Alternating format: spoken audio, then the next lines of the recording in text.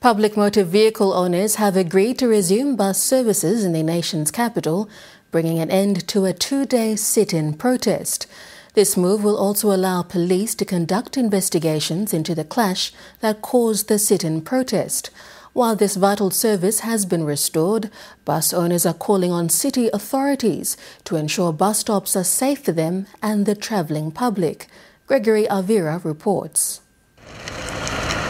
Public bus services have been restored in the nation's capital. Many people do not take much attention, but such service provided by bus operators is vital to a bustling city like Port Moresby. The sit-in protest by bus owners pointed out the important role they play, as many people were affected over the past 2 days. But commuters can now be assured that this service is back to normal. So now we can back and running all long field. Lo way mi pa running passenger na walking all workman pa kareng ko workplace. Mi plus sala morning come now la pino now full service now. Although this service has been restored, bus owners want action to curb petty crimes throughout the city's bus stops. So mi plus don't disturb them. All man come sales to Golden bus stop.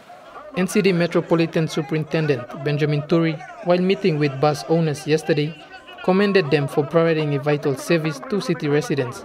Now, you will brave on because of almost the people. Thank you, you will brave on PMV drivers, the crew.